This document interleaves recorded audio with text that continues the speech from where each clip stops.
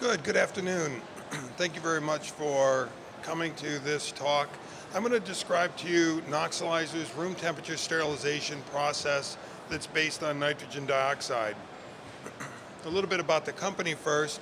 Noxilizer started in 2004. It's a privately held company, and we're focused on developing nitrogen dioxide-based sterilization and decontamination systems for medical devices, also for pharmaceutical manufacturing applications. Our focus here today on medical devices would include any medical devices that would be part of a combination product or medical product that you would want to sterilize in your own facility using nitrogen dioxide. As a background, nitrogen dioxide is a room temperature process, and the sterilant, nitrogen dioxide, boils at room temperature. Because it boils at such a low temperature, it has a high vapor pressure, and it doesn't condense or collect on the surfaces of the medical products being sterilized.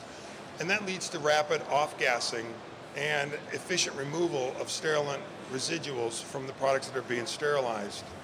We use a low concentration of NO2 during the sterilization process, typically less than 1%, or about 10 milligrams per liter to 15 milligrams per liter.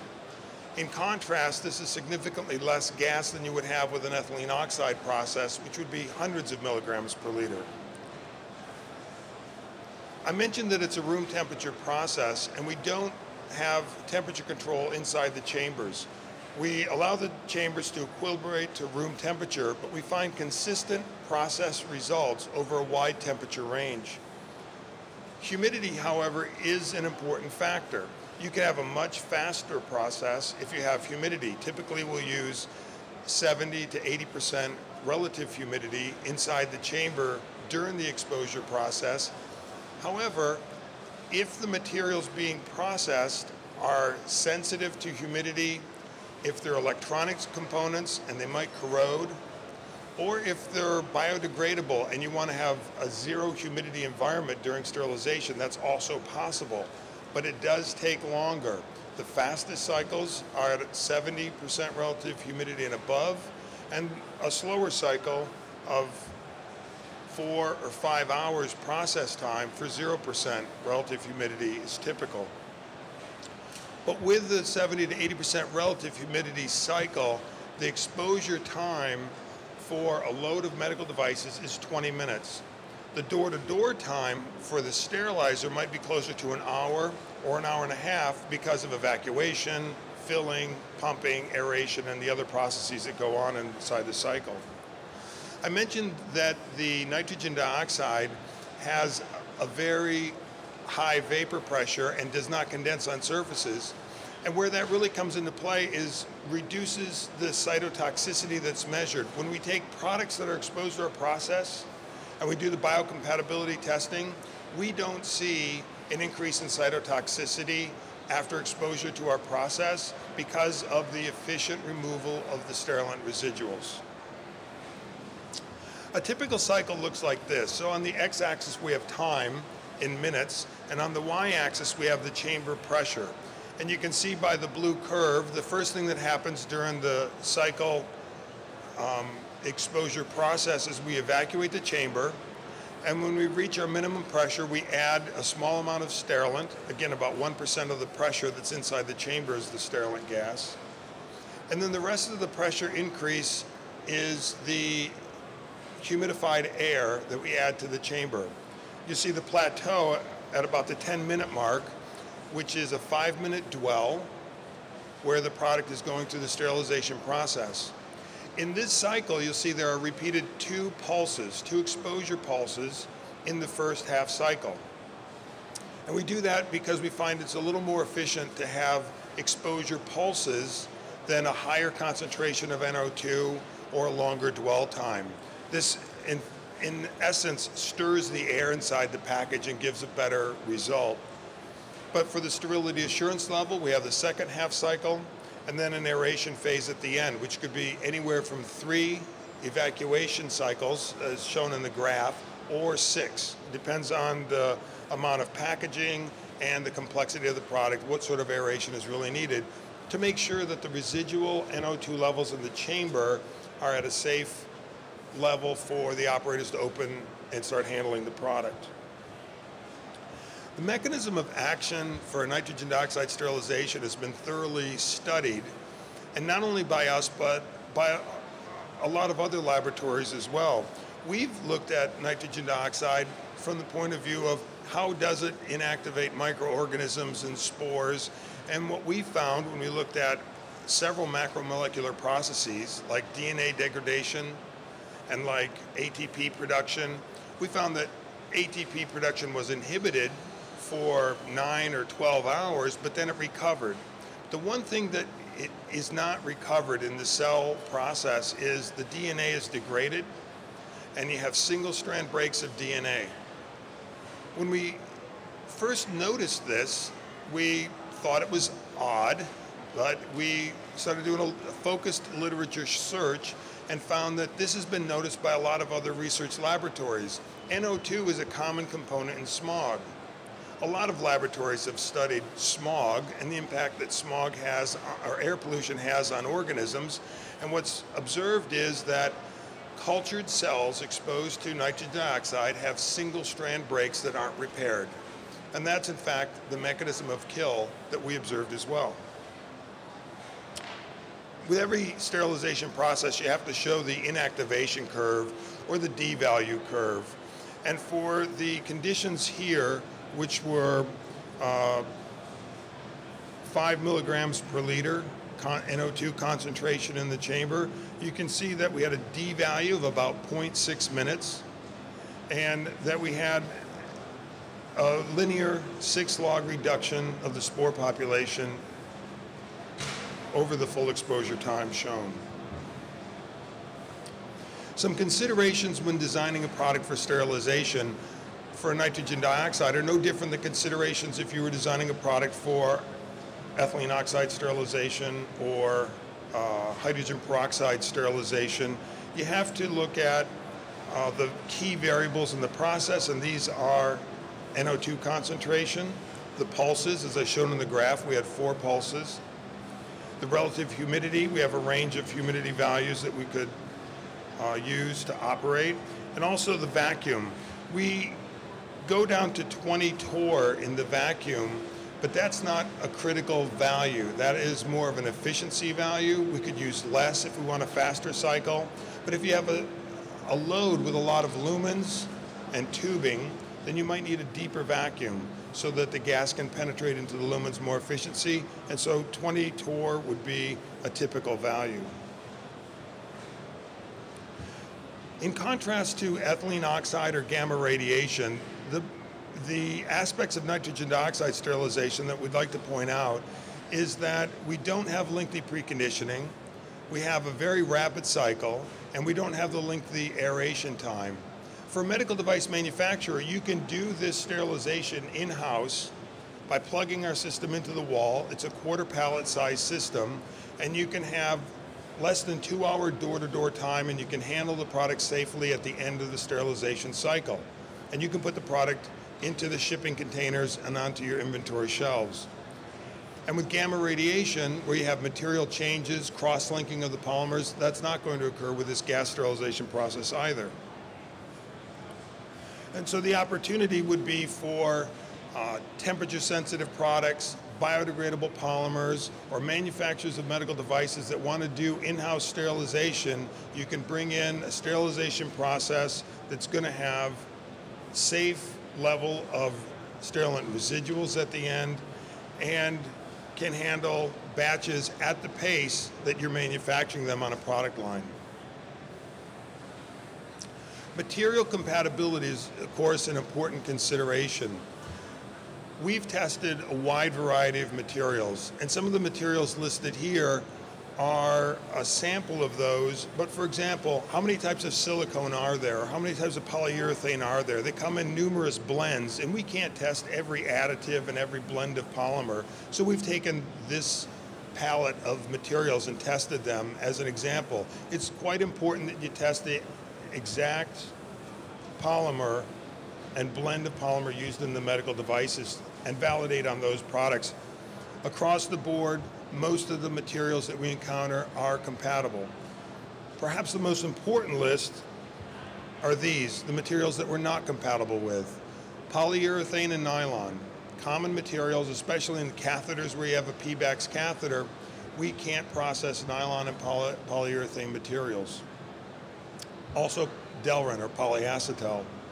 Beyond those three materials, almost all polymers are processable with nitrogen dioxide. There are specific chemical reactions that occur in these molecules, in these polymers, and in the other types of polymers, polyethylene, polypropylene, the materials listed on the other pages, they're all compatible with the process.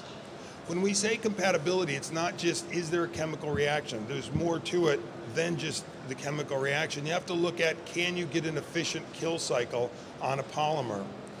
And there's been some interesting research done with hydrogen peroxide sterilization, where people are aware that you need to test the lethality rates on each individual material. So it's not just material compatibility from chemical reaction, but also from a lethality point of view. Both of those perspectives were screened in these studies. So I wanted to show some examples of specific sterilization cycles that we've developed for biodegradable products or other products of interest. Here we're looking at the polylactic acid type polymers, or the biodegradable polymers, and we're casting a film of the polymer to simulate a device, and we're putting a direct inoculation right on the film of spores, and we're going to demonstrate the lethality on that material. This graph here shows an inactivation of the spores, so it's like a D-value curve that we showed before, but with fewer points, and it shows that we can get effective inactivation of the spores on these polymers from a wide temperature range and with a reasonable cycle at low concentrations. We also wanted to understand, was there a change in the biodegradable polymer? If we had used an E-beam, for example, to sterilize a biodegradable polymer, you're going to get a change in the molecular weight, and the biodegradation properties will also change for these polymers. What we find here with the FTIR is that we don't have a significant number of new peaks, and we're not missing peaks, so we can say that the material's not changed. We've done studies with biodegradable stents and biodegradable implants, and what we found is that the molecular weight of the biodegradable polymer doesn't change. The mechanical properties do not change, so the stiffness, the number of cracks, that's still maintained with a nitrogen dioxide process. And because this is a room temperature process, the glass transition temperature for the polymer is not exceeded during the sterilization process. And the shape or the integrity of the product's form is not changed during the process. Another example is a collagen scaffold. These are used as buttress materials in surgery or hernia repair or any sort of tissue augmentation. And we looked at two different types of scaffolds to see how they performed with the nitrogen dioxide process. Similarly, we're able to demonstrate a microbiological inactivation curve. So we've demonstrated we can kill on these materials, and we get a 6 log reduction of the spore population that we inoculated. The method of inoculation here was more rigorous than you'll typically find if you go to your contract sterilization house. We took liquid spore suspension and inoculated directly onto the collagen scaffolds. So for the quilted collagen scaffold, it was an open mesh and the spores wicked in. So it's a true challenge of the sterilization of that mesh, rather than putting a biological indicator next to the collagen and having that as a surrogate for sterility.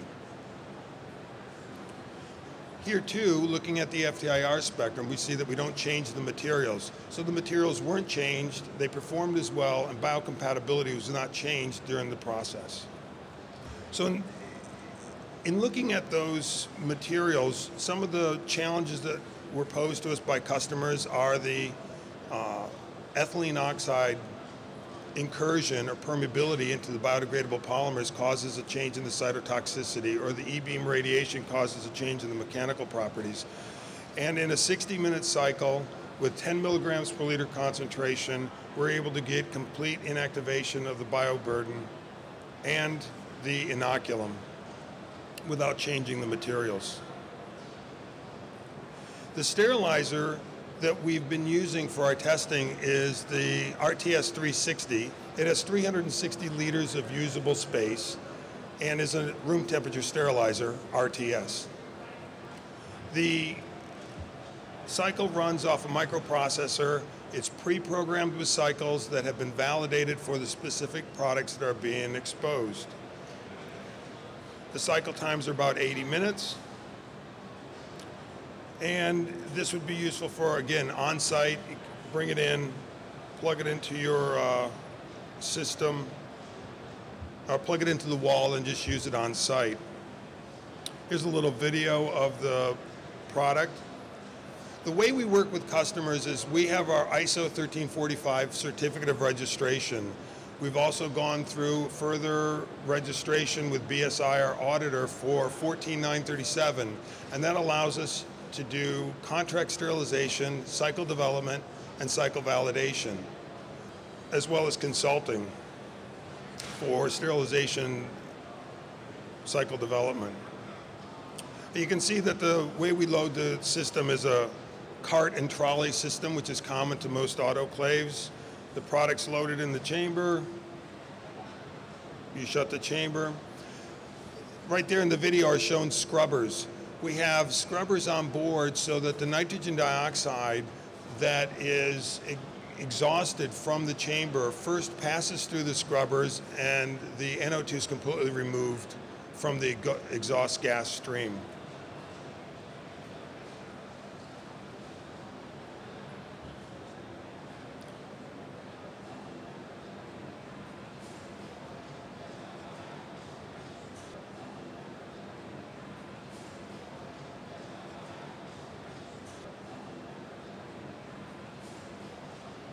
So again, after the cycle's over, the aeration phase is part of the validated cycle. So when you open the door, we've already validated that that load is not going to continue to aerate or off-gas NO2, so it's going to be safe to handle the products that come out of the sterilizer at the end. Part of the UL safety testing that we've completed and the IEC testing we have for our CE mark is that we have the locking mechanism, the interlocks, the printers, and all the parts of the sterilizer that are required by the ISO regulations. So the benefit of using nitrogen dioxide is to have a low temperature sterilization process that you can bring in-house, and it will serve most medical devices that you package yourself, or for contract sterilization, you can use the Noxilizer system for small batches, rapid turnaround, because the contract sterilizer is not going to be spending days in aeration or preconditioning of the products. The room temperature process, obviously advantageous for some materials, and again, the system is plug into the wall, freestanding, pulls in room air, exhausts to the room, and is a complete sterilization system. If you have any questions, feel free to contact me. Here's my contact information, or you can visit our website at noxilizer.com. Okay, thank you very much.